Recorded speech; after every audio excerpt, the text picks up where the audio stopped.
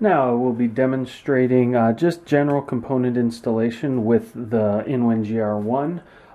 First thing you'll need to do is install your motherboard standoffs. These do not come pre-installed. Now the case is rated to fit ATX, micro ATX, and eATX motherboards. Unfortunately, there is no diagram. There's no. A lot of times you'll find them etched right in here with E1, E2, blah blah blah, so you know where to put the standoffs. There's no diagram there, nor is there an actual diagram in the manual as well. So either you can blindly guess, or you're gonna have to, line it up with the motherboard so you know exactly which standoffs to use.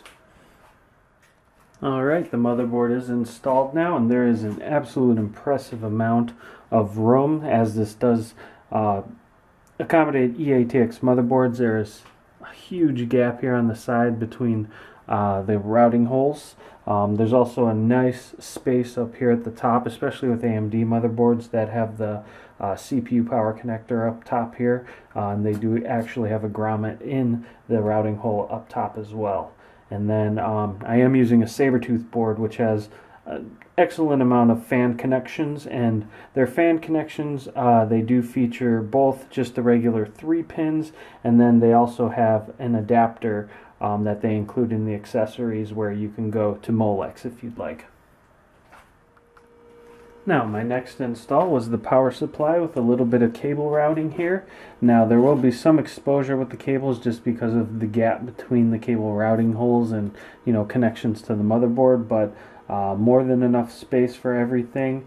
The fans, I was able to, they have a fan controller built in with the silence and turbo mode, but because I'm using the Sabertooth board, I was able to actually just use the 3-pin connectors and connect all of them into the motherboard itself.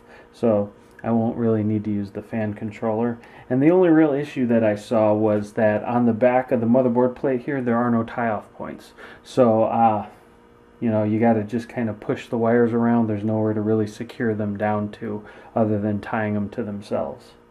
Now, hard drive installation is pretty straightforward. You just, unlatch the bracket here. 3.5-inch hard drives just kind of line in with little grommets here that hold it in place. 2.5 inches you'll have to screw into the bottom there, and then you push it back in,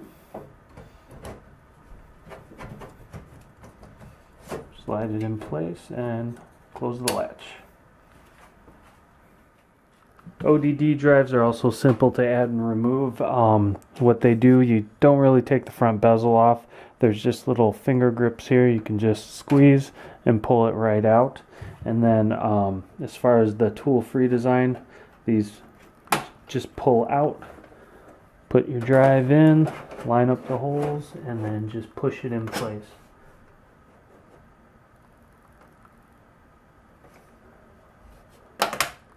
And you're done. And then my final install is the graphics card. Now this is a 7950, and as you can see, there is tons of room here. They say you can fit up to 14-inch video cards, so you'll have absolutely no problem with any video card in this case. And here's a final look at the component installation in the IN WIN GR1.